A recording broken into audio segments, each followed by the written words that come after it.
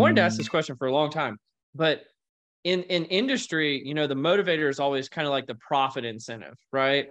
What is the motivator or kind of the centralizing force when you're doing work for the federal government, especially in the people analytics space?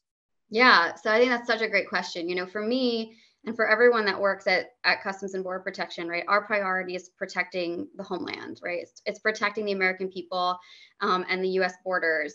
And the people that work for CBP take that mission incredibly seriously.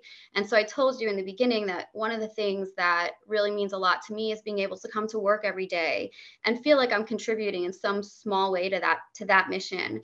And the way that I get to do that is by ensuring the workforce, the people that are out there actually executing that mission, have what they need, right? I'm trying to do what I can to make sure that they're operating in a safe environment, using our analytics around the safety incidents. I'm trying to make sure that we have enough people, at ports of entry by looking at our hiring process and making sure that we're doing everything we can there, looking at morale, right, and employee engagement, and seeing what we can do to enhance employee engagement across the board so that our really talented and hardworking people don't want to leave our organization. Did I answer your question that you had for such a long period of time? I want to make sure I answered it.